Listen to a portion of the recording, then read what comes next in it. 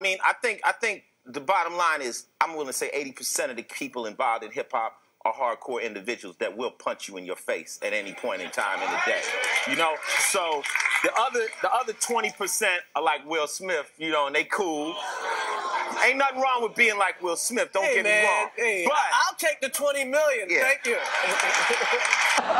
Original gangster. Oh, wow. Wow.